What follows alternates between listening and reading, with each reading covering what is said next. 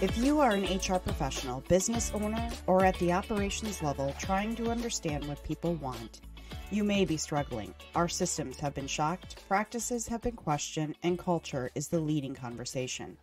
Let's learn how culture is created, sustained, and why it should be the leading conversation when discussing hiring, training, and retention.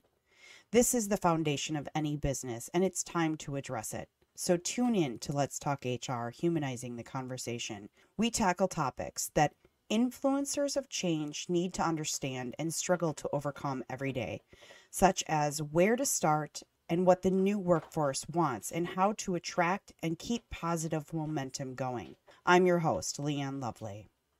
This episode is sponsored by Practice Law, the law firm that puts professionalism in legal representation. Their attorneys have 49 years of experience behind their work. If you have questions or concerns, they are the attorneys you can trust. With expertise in litigation, real estate, criminal defense, family and divorce, business, and real estate planning, you can count on them. Practice moves legal services forward. You can contact Practice at 414-988-9596 or 262-269-9140, or you can inquire on their website, www.practicelaw.com. That's www.practisslaw.com. Brand strategist and business growth accelerator Karley Cunningham takes businesses from competitive spaces out into blue ocean territory where they can confidently stand out and thrive as brand leaders in their sector. Her international client base benefits from accelerated growth, profit, and stability as her innovative Surefire method provides them with a surefire strategy and toolkit that enables them to charge a premium, attract ideal clients, and outpace their competitors. Karley's entrepreneurial success story is featured in the awarded book, The Wildest Net by Pam Slim. Believing deeply in the practice of giver's gain, she's developed a global network and rarely goes a day without making a referral or connection. When not focusing on the business or expanding her network, she can be found somewhere in the mountains of the Pacific Northwest with her wife and dog in their 4x4. Karley, welcome to Let's Talk HR. I'm excited to have this conversation with you today. It's such a pleasure to be here. Well, why don't we start off? Why don't you tell me a little bit about yourself? Where would you like me to start? You want me to start business side or professional side? Wherever you want to start. How about that? Or I said business side or professional side. How about personal side or business? Well, it's off to a good start. There we go. Yes, I have the memory of a goldfish. All right. So let's go personal since I completely skipped over that the first time. I am a North Vancouverite, born and raised about an hour southwest of Toronto in Ontario. So I am north of the border from you. And I moved out here because I have an absolute passion for the trails and the mountains. And I spend any time that I'm not at my desk and having great conversations like this on the trails, trail running and mountain biking. That is awesome. And just a moment ago, you showed me your little companion that you have, your puppy, or your actually not so much a puppy, a dog. Does he or she ever join you? He is now retired because he's 10 and a half, but he was definitely, because he's Border Collie Springer Retriever Cross. He was a phenomenal trail dog. And I so miss having him at my side on the trails, but he gets to enjoy his time now going at his own pace. That's awesome. That's awesome. So why don't you tell me a little bit now about what you professionally do? During the day, I work with agents of change, the disruptors, the innovators, change makers, those whose business purpose is to make this world a better place for all of us. And in particular, it's interesting. I was having a conversation yesterday and I said, making positive change. Well, everybody has a different opinion of what positive change is. And so I'm thinking of revising that to saying those who do no harm. So change makers, innovators, disruptors who are changing the world so that we do less or do no harm. that is, hey, that's awesome. Because yeah, you're right. Everybody who believes that they're making change, most people think that they're doing it for the right reasons. Mm-hmm. But that may not necessarily be the same or be in line with what the next person thinks is the right reasons. Yeah, or their right reasons. Right. Right? Thank you, Supreme Court. Right. And I suppose that going back to an episode, you haven't heard this episode, it hasn't actually launched yet, but going back to something that I heard on episode 1 that will soon launch, that I spoke with Mr. Andy Wines, he said if it is legal, moral, or ethical, and it can pass those tests, then okay. But we have to have a referee of what those things are, right? Well, absolutely. And as he would say, you know, when it comes to legal, that's somebody else that's deciding that. But the moral and ethical thing, there has to be a referee of at each individual company, or I suppose the things that you or the people that you are working with. You would have to decide on what and who you want to work with when it comes to onto those things, correct? Yeah, definitely. So tell me a little bit more about how how are you helping them? How are you helping those influencers of change things? You know, what is your business? What is your model? What's my thing? What's your thing? What's my thing? So for the past 20 something years, I have worked at the intersection of visual communications, sales and business development, marketing and branding. And so where I really fell in love in that journey was with developing company brands. Because it's easy to say I develop brands, but that could be a personal brand, that could be a product brand, that could be, a brand name product. But what I really enjoy doing is working with business owners and leaders and their leadership teams to get clear on who they are, what they do, the value they deliver to the right audiences for them, and how to differentiate themselves in crowded markets to effectively push themselves away from red ocean out into blue ocean territory. Awesome. So you're self-employed, you're the business owner, correct? Of big, bold brands. And that you've been running now that business has been in place for 14 and a half years. So you go out, you work with them to figure out, how do I either rebrand myself or properly brand myself or market myself?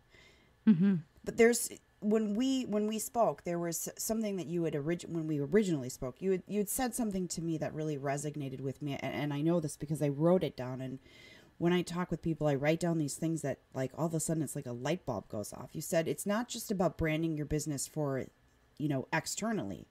It's also branding your business internally. So tell me a little bit, about that, because this really goes to, you can tell people, hey, here's who I am.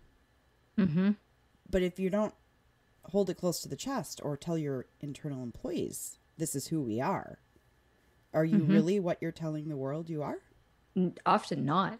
Right. Right. Because there's a gap, and I call that the brand gap. And it's always hard to illustrate with your hands on a podcast. But if you imagine, holding up both hands palm side down and they're flat, you imagine one side being one side of the gap, and the other side of the gap is what stories you want and believe your company to be, and you want people to be telling, be it your employees, be it your clients, be it your clients' clients, and what they're actually saying. How far is that gap? Is it a little, is it there no gap because everybody is doing so consistently? Is there a little gap because, there's always the telephone game, so to speak, or is it a Grand Canyon size gap?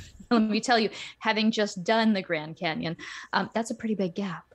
So when we talk about internal versus external brand, there's a couple layers to that. So the internal brand is what is everyone internally believe the company to be. And I'm sure because of your background and what you do, you are well versed in the term HR brand. Well, here's the interesting piece for me. So I've worked in if we're talking bigger organization, I've worked in the marketing side of things. And so, if you imagine circles making up all the departments, we're kind of in often times in opposing places on that larger circle of the company. Mm-hmm. And so typically what happens, like a business grows, the brand gets formed either by an external party or by the internal party because someone's been brought in marketing, the company grows, someone like yourself gets added in an HR position, looks at the Glassdoor description and goes, oh, okay, so we need to work on that. We need to build an HR brand. Mm-hmm. The challenge I have with that is we've got two siloed brands, and congratulations, now we've got sometimes some polar opposite things going on. Mm-hmm.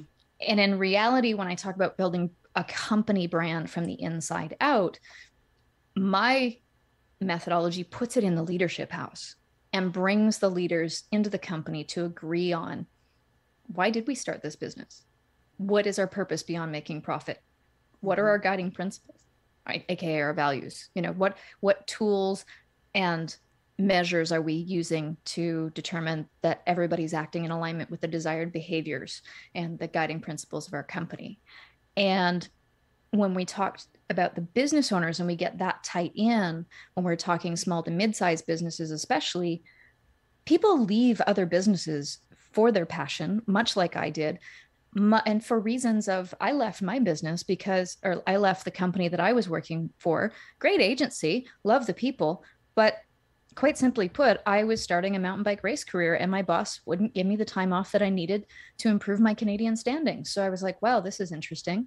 And so I quit to follow my passion and I started to freelance. And then that's effectively led me down this path to building my own business. But the understanding of that is I left for certain reasons. I bring myself to the business. I bring my own beliefs, my dreams, my passions, my ways of being and doing to the business. And if you simply take a business owner or partners or a leadership team and you allow someone externally to brand them like you would a product, we're going to do the market research. We're going to figure out where the gap is in the market. We're going to figure out how to, in a way, manipulate the differentiation of this. And we're going to wrap, the new beverage can in pink because it's going to be for girls 14 to 17, yada, yada, yada, right? Mm-hmm. The problem with that is you can't do that to people. Right. Right. You can't just find a gap in the market and tell them this is who they're going to be and this is who they're going to work with, because those dreams, that passion, the ways of being and doing, they need to be that, live that for them to authentically show up and also for them to be able to actually do it. Mm-hmm. Right. So if you just wrap them externally from the outside based on market statistics and data, I call that the itchy sweater. Because you can sell it to them for a little bit, but eventually having to live it becomes uncomfortable. It gets itchy. Right. Absolutely. How does one, I guess, then get them to choose to want to wear, and I guess I'm going to take a tagline from the company I work at, want to wear the company jersey? Mm-hmm. I mean, and show up in it every day and play on their company team and do the rah-rah Great question. thing.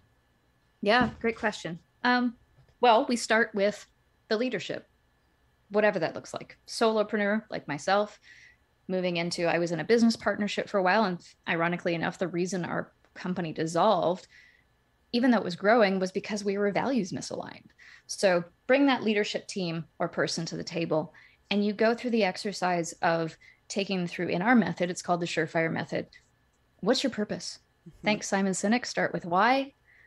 Why, or what gets you out of bed in the morning about this company? Even on your worst days, when the kids have had you up all night or you've just felt, I can see you smiling. You haven't been there at all, have you? No, never had that happen. In my case, the dog's had a rough night. He ate something on the trail. Right. And of course it could not come up at 7:00 at night. It's always 3 a.m. Right. But on those worst days, you're feeling crappy. It's, I live on the West Coast or the wet coast. It's raining and you're just like, I really don't want to do this. But why get out of bed? Mm-hmm. Why go serve your clients? Why go serve your customers? Why go make the widget, the thing, the whatever it is that you produce or service? And we start there. We start with the heart of the company because the head can justify anything, but the heart will always tell you you're wrong. And then we define the guiding principles. we get into what is the character persona of the company and how do we want it to make people feel? And I say it being almost this personified body beyond, it's the agreed upon agreements of what is this company. And I always tell character as, describe it as, imagine that we were going to send the company into it becomes a person, you know, a little bit of Disney magic, and it walks into the client party, the anniversary party, the whatever, the trade show. How would it show up?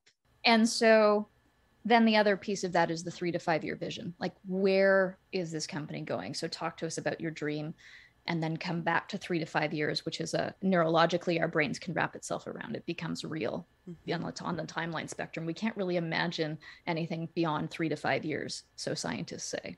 So we refer to those as the fundamental beliefs and truths of the business. And there are some other ones, but those are the real intrinsic pieces. And so then when you say, okay, so we get clear on those, and then you say, okay, well, how do we attract other people? Well, effectively, you're using those tools as filters to hire your people. Do they believe what we believe? Are they passionate about where we're headed? Does that get them excited? Do they believe in our purpose? Are they values aligned with us? Right. And do we feel like they could personify the character and make people feel the way we want them to feel? Well, and if you do everything that you just said well enough, you have then created an entire workforce of people who are out advertising on your behalf. And I'm not talking about the widget that you're creating or the product that you're creating. I'm talking about advertising to come and work for you. Advertising that when you have an open job and they're saying, you know, and you say, hey, and this is just an added kicker of, you know, we'll give you a $50 gas card. And right now, I could definitely use a $50 gas card.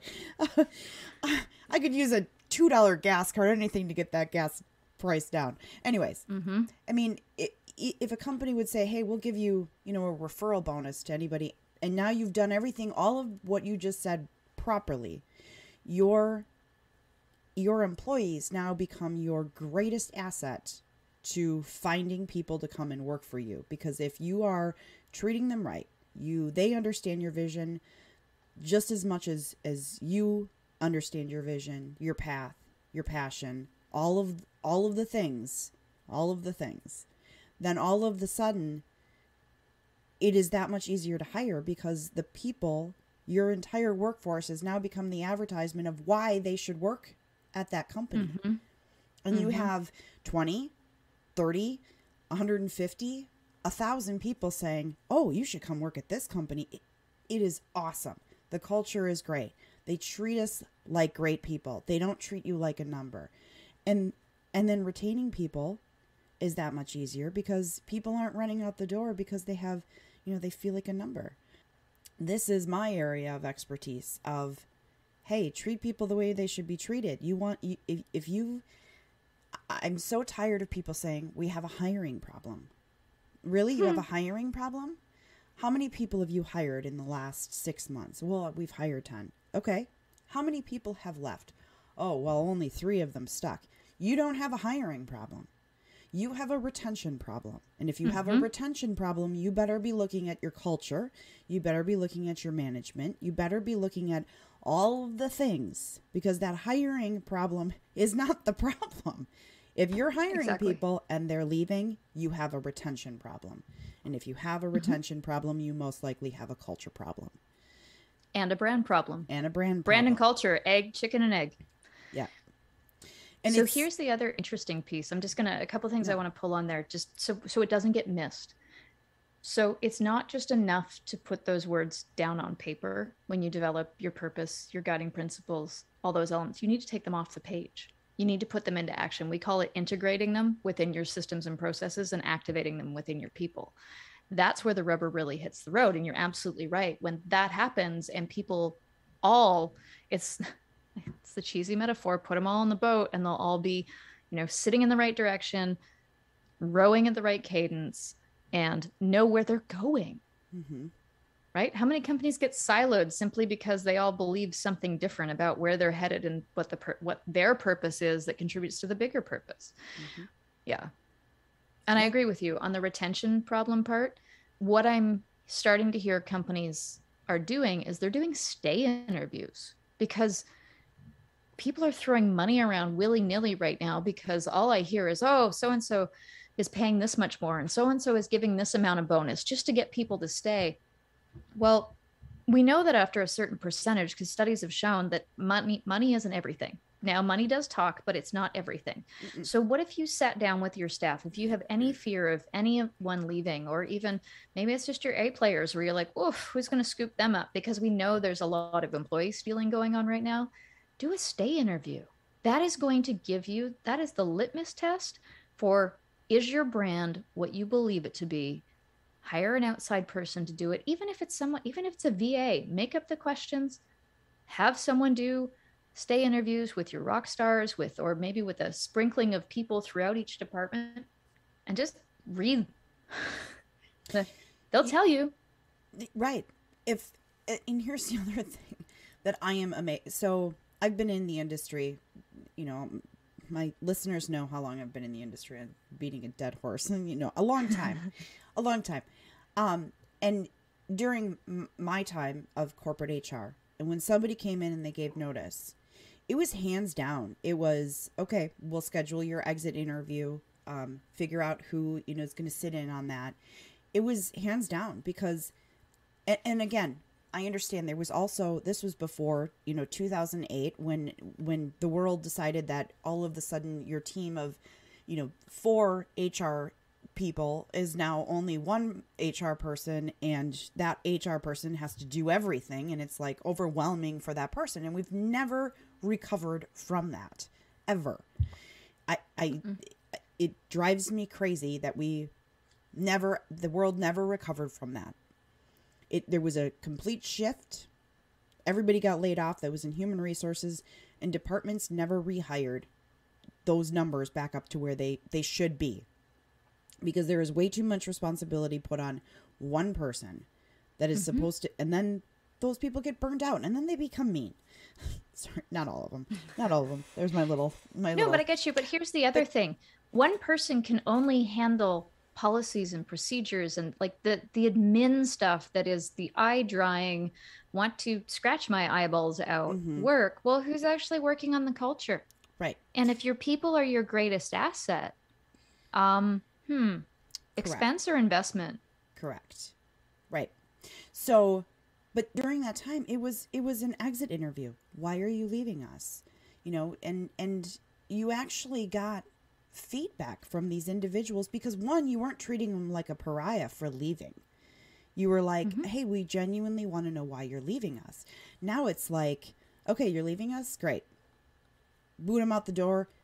Bring in the next person. Why?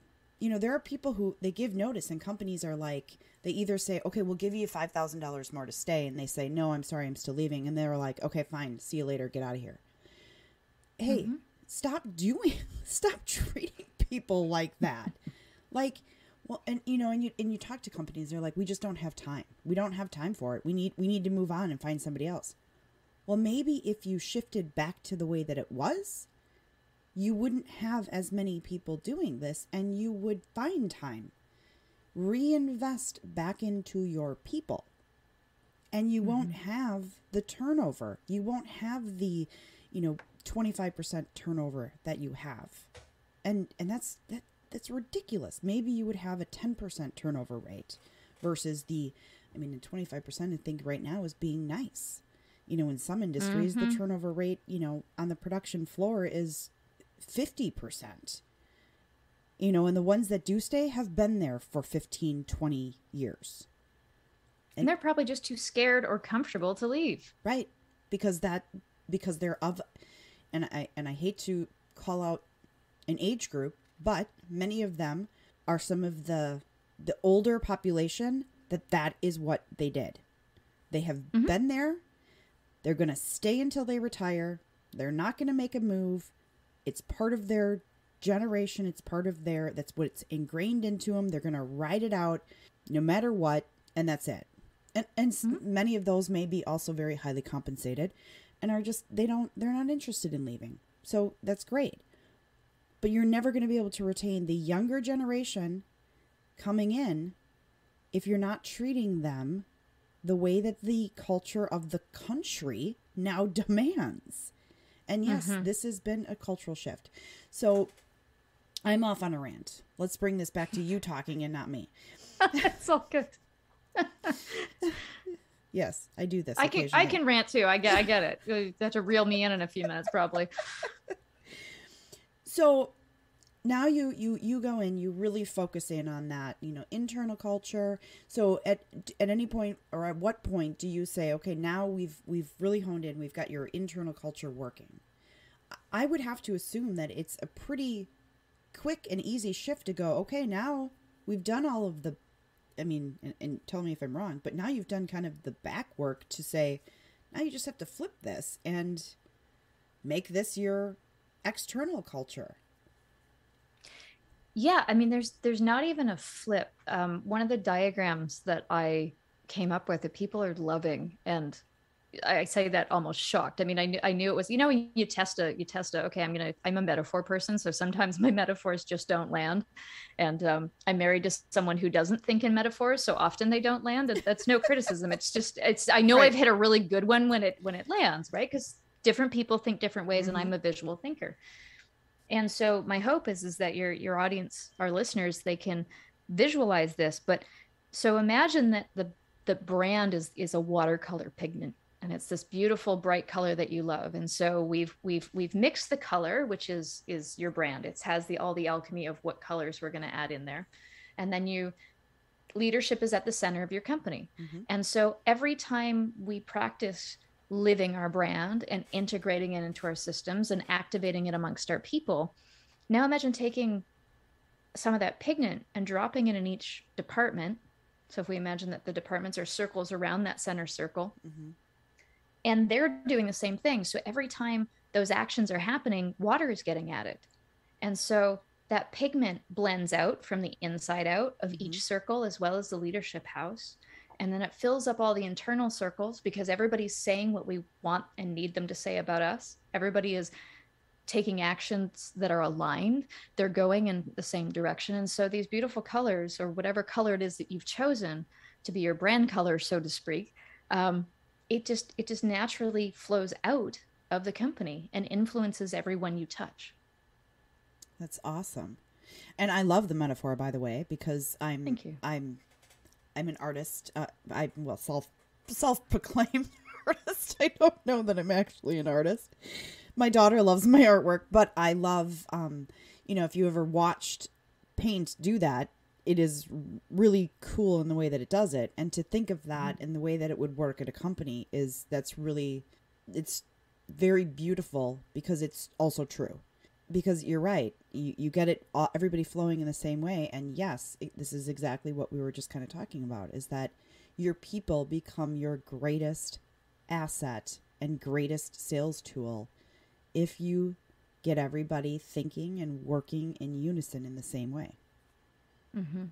So, and somebody out there, it'll be a smart, intelligent question, or it's always the heckler in the room goes, what if your target audiences don't like the color you picked? Right? But that's the thing. As you build these strategic tools, the ones I haven't talked about yet. So the internal tools in my diagram is our big bold brand. We call it the big bold brand raspberry. That is the purpose, the vision, the guiding principles, the character. And then the next color we turn in the model, as you imagine a Jenga board moving its way up, is we actually change the next set of tack on tools to blue, because that's where we want to make a distinction that now we're talking about something that is external to the company. So defining the target audience profiles, we are making a conscious choice of, it can't just be all about us, but the foundation and the roots need to be about us. And then where do we build from there? Right. And that's where we go deep in understanding your ideal target audiences. Notice I didn't say ideal clients or ideal customers, because our businesses touch so many more people than just the customers. Right. So the next profile I always develop is your strategic partners. Now, whether that be a partner that you need in what my coach calls a peanut butter and jelly partnership, where you fit together and serve your clients really well. One almost needs the other to be that, great tasting piece of Wonder Bread. or pieces of Wonder Bread to stick together. But also, where was I? I totally distracted myself with the metaphor. It must be after 3 and I'm hungry. But looking at referral partners, it might be the other companies who refer people who also work with your target audience. So are they working with them before or after and sending them your way? So looking at all the audiences in sequential and priority order, and that it's at that point that we form that fine balance. So for the smart aleck in the room or the smart person, depending upon how they had said it in their head, were they heckling me in their head out there in listener land? But yeah, we're not going to pick hot pink if we've got an audience that doesn't resonate with that color. Right. We find that fine balance between the two. Yeah, that's cool. That's really, I've never really thought of engaging somebody who's, well, you don't, when you think of the, putting a marketing plan, you putting branding on something, you don't think of it from an internal business position standpoint, right? You think of, oh, I'm going to brand my company, and you think, well, how's the world going to look at us? You don't think of it, how do we look at ourselves? How do we present as, and I don't want to say the low man on the totem pole. I hate that. But if I'm the janitor or I'm the machine operator, I'm not thinking of what our brand looks like. But for somebody to come in and say, okay, but we want to engage you in how that looks for everybody. And then to to see that change and evolve, that's awesome. That's really awesome. Yeah, it comes back to, how do we want to make people feel? It's not just about the external people. Right. If we think about the doers in the company, how is the guy or gal on the loading dock responding to those that are delivering your product? Right. That's kind of an important partner, right? If they're the grumpy, cranky person and you're just, my biggest pet peeve on the HR side is, oh, that's just Sally. She's just like that. She's been here 20 years. It's okay. She's just allowed to be cranky. The exception to the culture rule where it even gets toxic. Oh, we know that she's a bully, but we just leave her over there on the shipping dock. Wow. Right. I can't even tell you how many times I encounter that. Or the other one is but they're our greatest sales rep. Like, they double everyone else's. Okay, but they're still an a-hole. Right. How do you think that affect? Like, if they are serving any more than everybody else, they're touching that many more people. Right. Failure. Do you really want them out there? Failure to act or address an issue when somebody is, and I've seen it happen. I have sat there and seen somebody act out in front of management, and that manager has failed to correct behavior. And I'm not saying that the right action would have been to correct it in front of anybody. But they failed to even follow back up and correct the negative behavior that happened in front of all of these other people, which tells all of those other people that it's okay to act that way. Really? It's okay to say that, XYZ. I hate salespeople. That's the one that I hear a lot. Because salespeople bring in the work.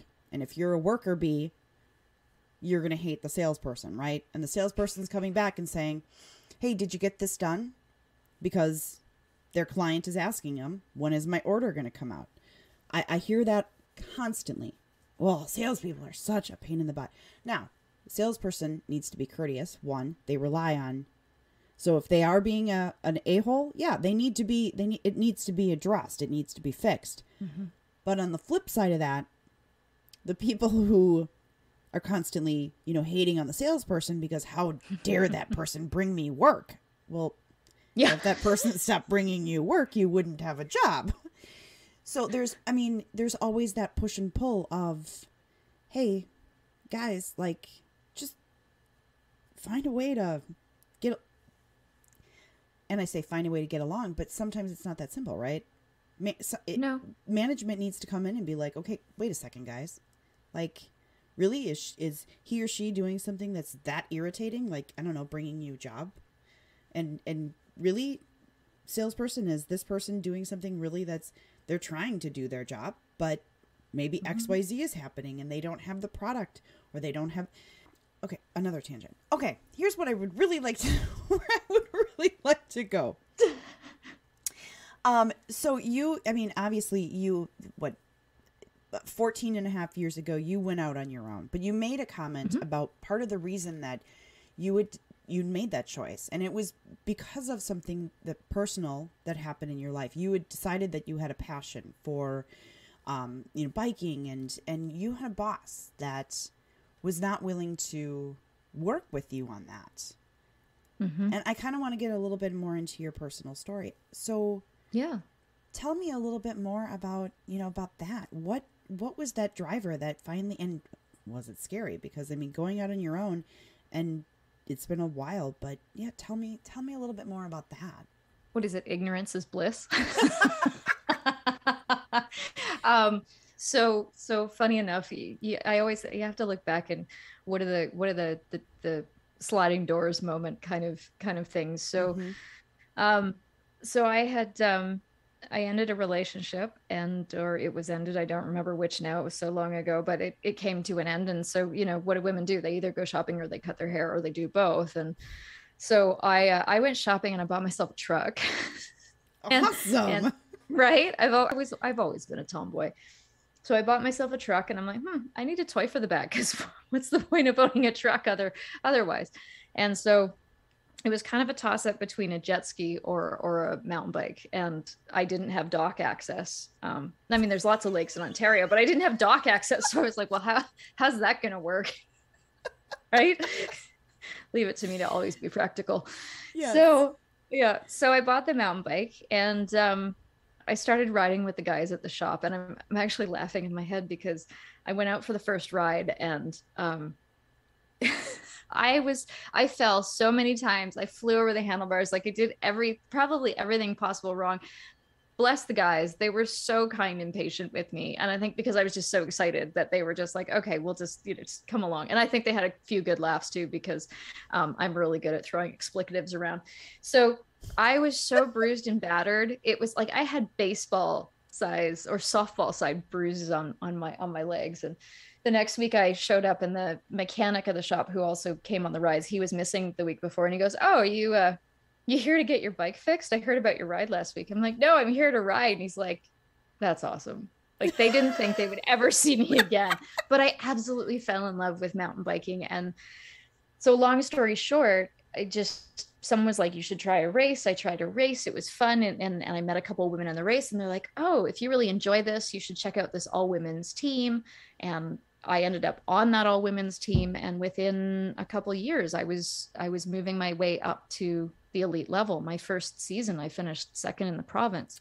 And so there was some potential there. I've always been an athlete. I've always been a high performing athlete, and I do well with a training plan. I structure my business very similarly. A lot of the concepts that I use in my business, like, you can throw me a great business concept and I can understand it, but it almost like it goes in one ear out the other, or sometimes it bounces off my forehead. Like, I can get it, but it's not visceral retainment for me. But athletics is, and so I'll use training structures in my business. Like, you cannot go 100% all the time. You have to have a rest period and a down period.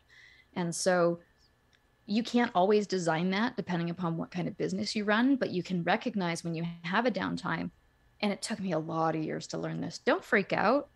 Enjoy your downtime, because if you're good at what you do and you're consistent with your marketing actions and you deliver a great product or service, that word of mouth is going to work for you. I mean, you can't just sit around and do nothing, but you can back off the pedal a little bit. Right. And so I eventually moved west to improve my Canadian standing. And then I promptly burnt myself out with adrenal fatigue I probably had it, but I got here and my body literally gave out on me. It was like, nah, not playing anymore. Sorry, no. Wow. So, yeah. So when all of this was happening, you were working and you were training, or did you take time off work? What? Yeah. So, that's always one of my pet peeves in the race scene, is you had some of these really talented university students who they ended in May. They picked up their training. Mom and dad paid the tab for them to drive all over the country, and mom and dad's really nice car or fly, and paid for their hotels. And here I was working at that point before I quit my job, before I drove west. I was working 40 hours a week. So I was up at 5, driving to the place where I worked, which was about 45 minutes away, meeting my coach either at the gym or to go for a ride, showering, changing, working an 8-hour day, leaving. And if I hadn't ridden that morning, I was getting on my bike or I was going to the gym. And so I was training 5 to 6 days a week. Wow. So I wonder why I got adrenal fatigue. So, I'm not familiar with what adrenal fatigue is. Was that permanent? So if you imagine your adrenals, that adrenaline is a, to my understanding, and someone's probably going to be like, you're so wrong. But because I'm a visual thinker, I envision my adrenals like a container with adrenal fluid. Yep. Probably totally wrong, but that's how it was explained to me in a way. And it's like burning through the gas in your car. And if you're not putting gas back in, well, then eventually it just doesn't drive. And so how it came about for me, some of the symptoms were interesting. When it was full on for me, I would go out for a training ride. I would get a cold or a flu or my body was just no. And I wasn't doing enough stretching, so everything was super tight. And I was 26 years old and my back would seize up and I would have to get pretty much helped out of bed and walked around the block in the morning. It was like an 86-year-old. And it was just, lack of knowing, lack of know-how. Back in the day, it was training women like they were small men, which doesn't work because we have very different compositions and very different hormones. So yeah, it was a bit of a nightmare. I do now have to be careful how hard I push myself physically and even just in the business. And what was interesting is adrenal fatigue wasn't a recognized problem by Western medicine. Oh. Back when I had it, they were like, oh yeah, that's just a myth. And then research started to happen. And so the only place I could have, if I could have afforded it, because keeping in mind, I'm now paying to travel myself across the country to race. I'm driving all over the place on weekends. So, seeing a naturopath, they were pretty much the only people who were treating, or practitioners that were treating it at the time. But fast forward 10 years after that, I started seeing entrepreneurs with adrenal fatigue. Right. Interesting. So this isn't just a sports thing. This is actually, oh, wow. Interesting. Yeah. I mean, I suppose I've heard of it. Nobody's ever actually explained like, well, this is what it is. But I mean, that's really interesting. Yeah. So think fight or flight, right? Your adrenals fire when there needs to be a fight or flight. Yeah. And so entrepreneurs are always hustling. They're always moving. They're always firefighting. They're working ridiculous hours. I've heard entrepreneurs say, I haven't taken a holiday in 8 years. Right. I'm like, excuse me, what? When's your down season? Right. We all need that. Here's interesting. I've always been a huge milk drinker. And when I was really young, I had a bone density test and I was told that you should take calcium. You should take a lot of calcium. And I know that my grandmother had problems with her bones. And then when I was in basic training, I started having, problems with, and this is potassium, but I also, so I started having really bad, you wake up and you're like, your muscles completely, like seized. Well, I started really having problems with that when I was in the military. And then I had, I had shin splints. I was an athlete in high school and everything else. I was a soccer player. I always had shin splints. Well, when I was in basic training, and somebody explained this to me, during the day, you shed bone, you shed, all these different things. At night, when you rest, is when your body rebuilds or regrows your bone mass, all of this other stuff. And they said if you don't get enough sleep at night and solid sleep, you don't sleep, it can do very harmful damage to that cycle. Well, I had shin splints really bad in the military. They started coming back and I wasn't sleeping properly. I'm 17 years old. You're in a completely crazy environment. Those shin splints eventually turned into shin splints to stress fractures, eventually to an actual break in my Ouch. bone. And when I came back, they did a nuke med scan. And I have never in my life, like, they're like, oh, so the hot spots are all lit up. And I'm like, well, the whole thing's lit up on the lower extremities. And they're like, yeah, you really shouldn't be walking. I'm like, you gotta be kidding me. My hips, I have now permanent bursitis in bilateral hips. My knees, my patellas were swollen. The tops of my feet, all of them had stress reactions.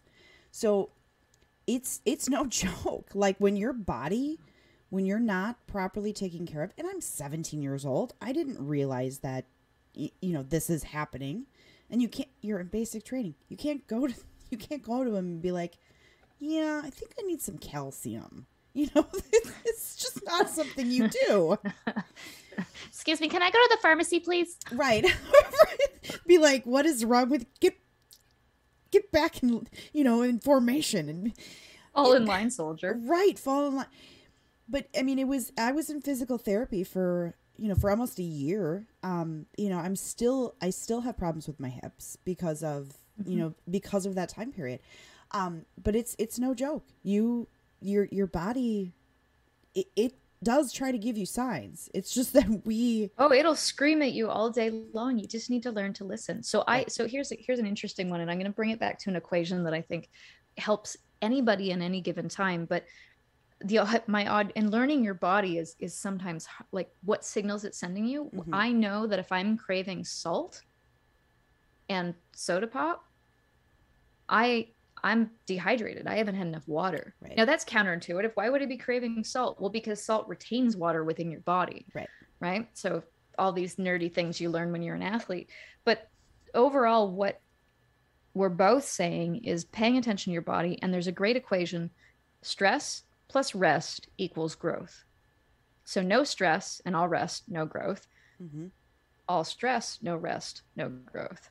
And that comes out of a great book, if anybody is interested in performance. And it's actually a business book written by one of the top, I think he trains marathoners. He's a run coach, and then also by a business professional. And it's called Peak Performance. And it does exactly what I've been doing for years, is taking principles from sport and applying them to business and applying them to personal success. Right. It's a brilliant book. Interesting. Well, and that's why not take something that, I mean, the discipline that it takes somebody in sports to become a, effective athlete and high performing athlete. It's the same mindset. It's just like golf, and I'm not a golfer, so I can't speak to personal experience, but I live amongst golfers. My dad, my brother.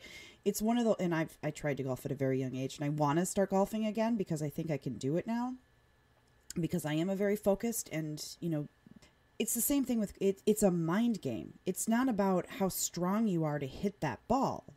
It's not about swinging the hardest. It's not about being powerful. It all comes down to your concentration, your ability to control and, be precise and to hit properly, and it's patience. It has absolutely nothing to do with a powerful swing. And yes, of course, if you have a stronger swing, you could maybe hit it a little bit harder, but you still have to play. Well, it's interesting because I played the junior tour because I looked up to my grandfather and he was a golfer. And so he gave me a book, or maybe it was a VCR tape, videotape. Remember those things? Yes.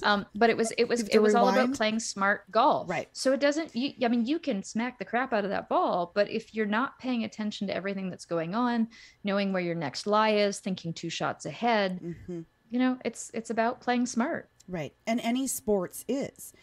Same with soccer. If it's not, you're not just running to get the ball and then kick it. You have to be thinking about, once I get the ball, which direction am I going and who is going to be open?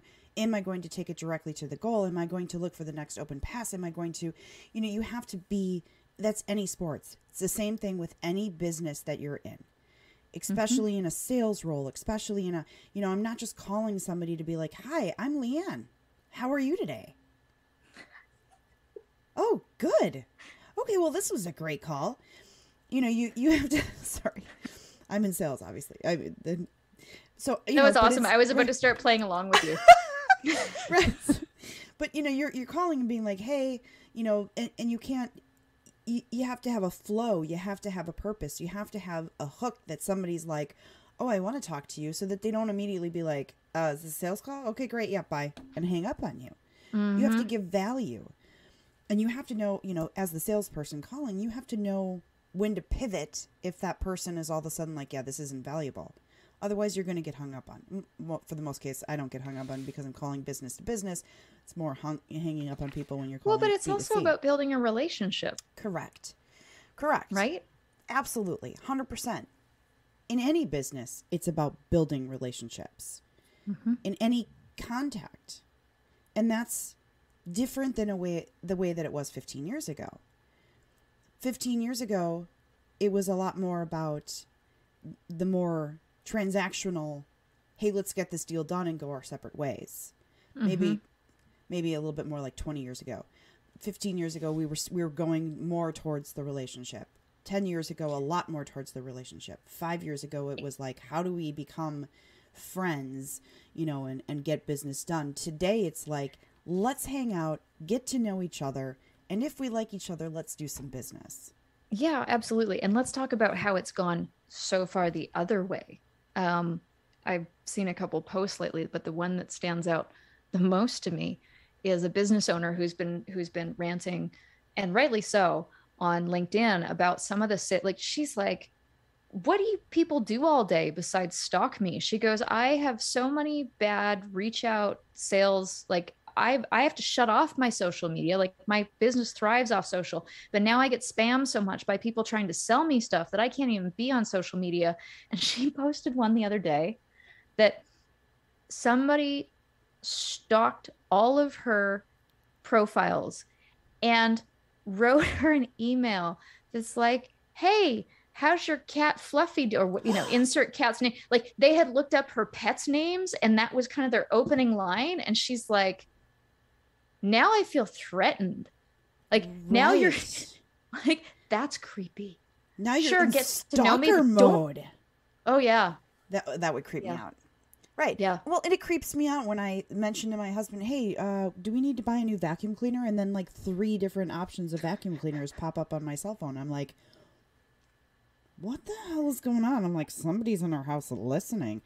But it's true. Well, like, even the phone lines, I called about, we need our washer fixed. I called yesterday and I said, I booked the appointment and I said, oh, do you need my address? She goes, oh no, I can see that you're at XXX road. And then I said, oh, you probably need my unit number. She's like, no, I know what unit number. I'm like, whoa, what? Right. It's creepy. It is. It's very creepy. So, we talk about being human, right? The world is moving so far away. You know, it's almost coming full circle. Like it's gone so much to being, everybody was a number in the 70s and the 80s. Yep. Then it became about personal relationship. And now we're coming that full circle where AI is making it creepy again. Right. Like it's humanizing things. And so it's, you know, life's about being human. And it's funny because my generation was the generation of, let's take pictures of our dicks and send it to people. And then we all got, you know, we got burned for that. Right. Well, I don't have that. So I didn't get personally burned for that, but I am of that stupid, idiotic generation of, hey, let's be idiots and send dick pics. Sorry. Yes, I'm of that generation. Now, the younger generation goes, holy crap. Who are these idiots that were in front of us? I'm never doing that. And they've gotten wildly private on social media. So there's a whole younger generation that are not on Facebook. Yep. They're not taking, I mean, yeah, I'm sure they take some stupid selfies and stuff like that. But they're not taking pictures, inappropriate pictures of themselves because they've learned from us. Thank God. Thank God they learned from us. So they're not being, you know, so now we are flipping to the other, like the other side of that. Going back to anonymity. Correct. They're realizing, oh, I shouldn't tag where I am when I'm a 17-year-old or 16-year-old or 18-year-old girl, because that actually could cause somebody to figure out where I am and maybe it could be a bad thing. Whereas my generation's like, oh, let me tag where I'm at. And, I'm here now. And gee, do you think that maybe is not a great idea? I had my lesson with being stalked by an unknown number, by an unknown person. And it was terrifying. And it just happened to be at a point where I was living on my own. Right. And I never used to do that. I was not on Facebook. I never used to take pictures. I never posted them. And my friends always were like, why aren't you on Facebook? And I'm like, I have an account. I choose not to take pictures everywhere. I am a single woman who lives alone. Why would I put where I am? Mm-hmm. Why?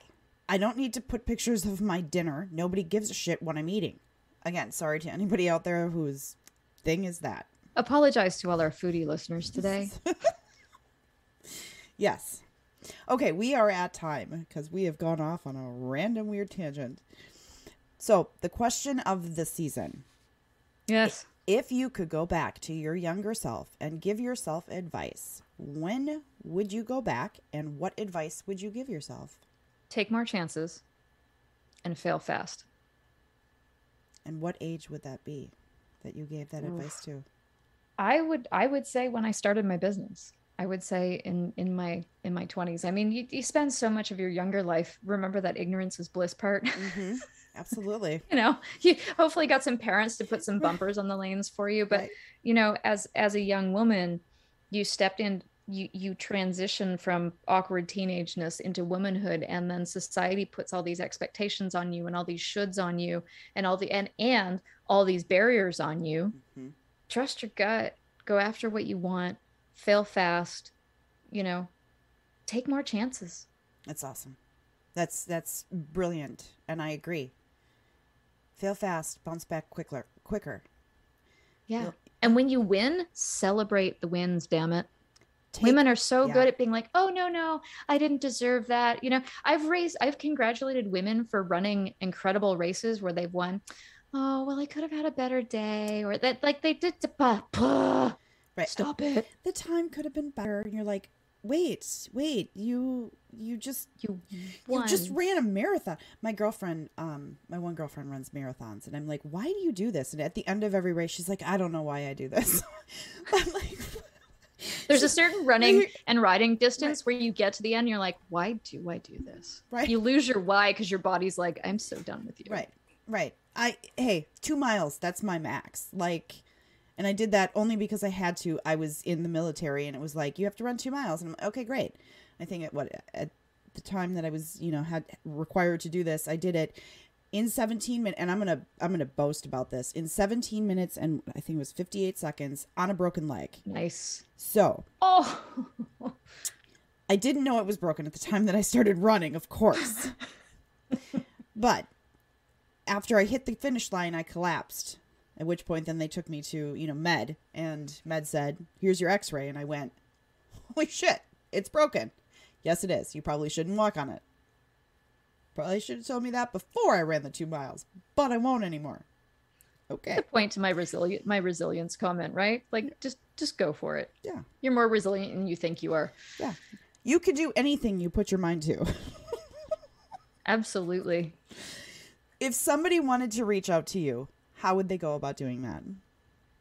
You can find me on LinkedIn. That is the place which I socialize the most. Okay. So Karley Cunningham, and Karley is spelled Karley, and Cunningham is just like you expect it to be. Yep. And my website is bigboldbrand.com. Excellent. And I will have that in the show notes as well, so anybody can check there and check it out. So thank you so much. This was an awesome conversation. I truly enjoyed it. It's been so much fun. Hopefully those have laughed along with us. Yes.